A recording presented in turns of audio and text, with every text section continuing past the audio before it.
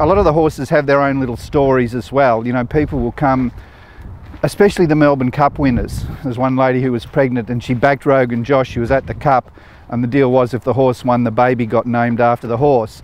So she's then bought the little boy Josh to meet the horse.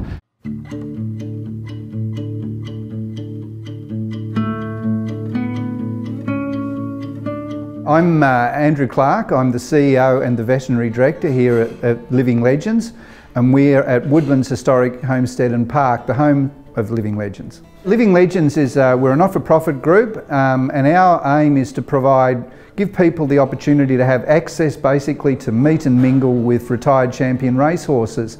A lot of these champion horses sort of disappear from the public, and they have long-term following, and then all of a sudden they retire and people can't get up close and pat them and they disappear. So that was the concept, that it would be a retirement property for champion racehorses where people could come and interact with the horses themselves.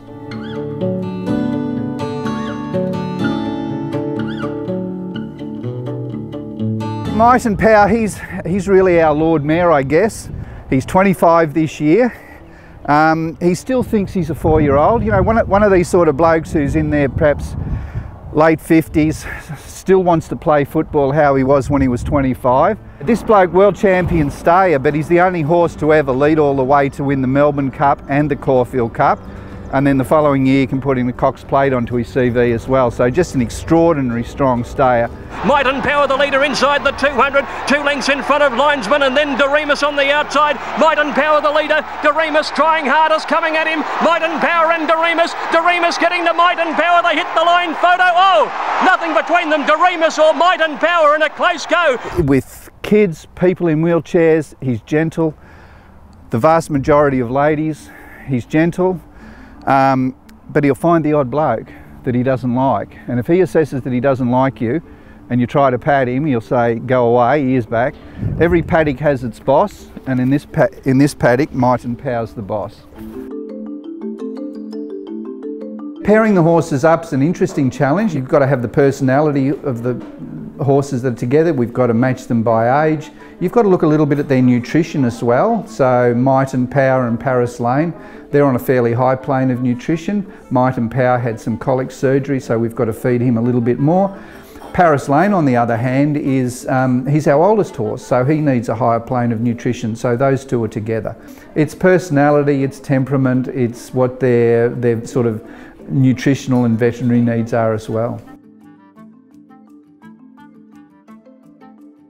2 Melbourne Cup winners here, Efficient from 2007 and Brew from 2000. The interesting thing on Brew, it was the last Foster's Melbourne Cup, so a horse called Brew wins it. So we get quite a few people here, and some of the blokes will say, you know, I backed Brew, but they'll really come clean that the reason that they backed him was that they'd had a few drinks at the races and they just fancied a horse called Brew for the last Foster's Melbourne Cup. Coming home well on the outside now is Brew. Carpstead Way's battling away, and Yippee-Yi-Yo. Brew hit the lead at the 200 from second coming. The stablemates are clear from Yippee-Yi-Yo, but it's Brew going for home, 100 out. McAvoy wheels a whip, and Brew draws away to win the Melbourne Cup. 2 lengths to Yippee-Yi-Yo second. Second coming third. Carpstead Way a half head away fourth. The other interesting story about Brew is that there's a well-known fellow called Chopper Reed, who had a very long and colourful criminal history really, and Chopper was a regular visitor here, and Chopper's favourite horse was Brew. But Chopper, it wasn't because he won the 2000 Melbourne Cup, it was because when Brew retired he tried out for the police force and he failed police academy, so Chopper was pretty convinced that Brew was one of theirs, so he was he's his favourite horse. He's been rolling in the mud. Efficient, you know, he is an amazing horse really. He won the Derby as a 3-year-old and the Melbourne Cup as a 4-year-old. And the last horse to do that was Farlap, so it sort of puts it in a perspective of what a really strong horse he is. Efficient is coming down the outside. Purple Moon for Raleigh. Got to Marla now. Here comes Efficient. He's mowing them down out wide. Purple Moon in front. Efficient the only danger. Purple Moon in front. Efficient is getting there. Efficient getting to Purple Moon. Efficient is going to win the cup. Half a length to Purple Moon. 3 lengths to Marla. He is the first horse to complete the Derby and come back and win the Melbourne Cup since Farlap. They love the contact with people, they love their routine. You know, if breakfast or dinner's 10 minutes late, the horses are standing there looking up at the stable, well, what's going on here? You know, why are things a bit late? But at the end of the day, when the front gate's closed, they're horses, they're out in a paddock, they'll have a roll in the mud, they just enjoy life. So I think there's a little bit of everything there for them. These two are our odd couple. You've got Apache Cat, who's sort of the self-confident young sprinter, 10 years younger than Josh, and then you've got Josh here, who's one of Bart's Melbourne Cup horses, so just a really laid-back horse. So two totally different personalities, but they're really, really good mates. Joshy won the 1999 Melbourne Cup, and it was one of Sheikh Mohammed's horses that ran second, the world's biggest owner really.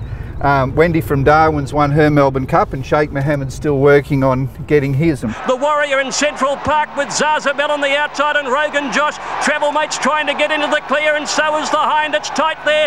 Rogan Josh with Central Park and the Warrior, the 3 leaders from Zazabel on the outside. It's Central Park, the Warrior and Rogan Josh and Central Park. Rogan Josh, Bart did it again. Rogan Josh from Central Park. Photo third over Lahar or Zazabel from Travel Mate and the Warrior. Joshy's a very laid-back horse, was sort of running around in Bunbury. Very interesting name too. His sire is Old Spice, his dam is Eastern Mystique, and you put the two together and come up with Rogan Josh. So it's just about he just about had to win something big with such a special name.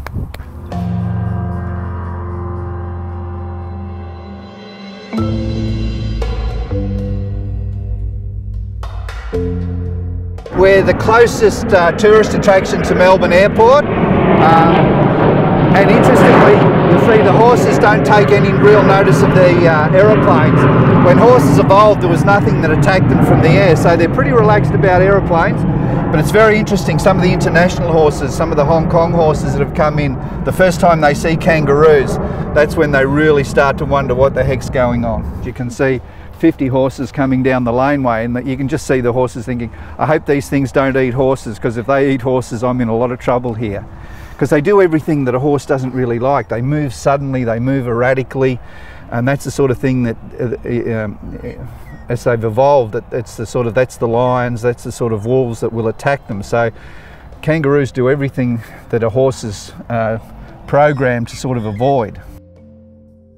I think the horse is very much central to the culture of Australians, and you see that through the Melbourne Cup. You know, I think that you know, we're probably one of the few nations that has a national holiday for the running of the Cup.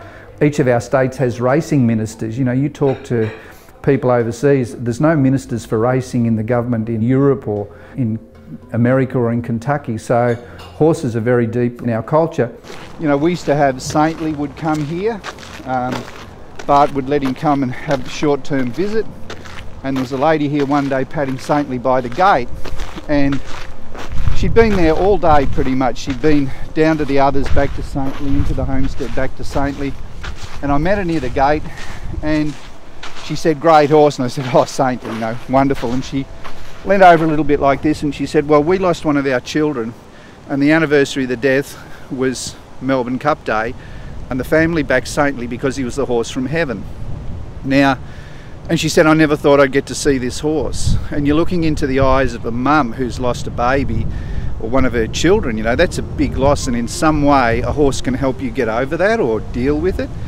That tells you how deep in our psyche that the Melbourne Cup really is. You know, she walked one way crying, I walked the other way crying. So it just sort of is an example of how deep in our culture the Cup is.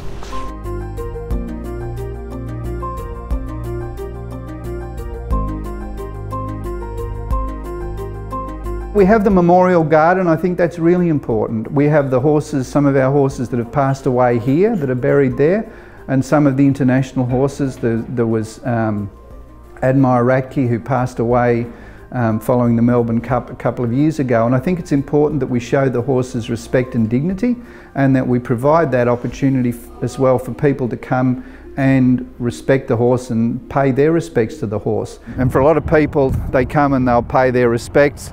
You've got Admire Ratke there. We get a lot of Japanese visitors who will come over the spring carnival, and then some of our Better Loosen Up, Doremus, one of our Melbourne Cup winners.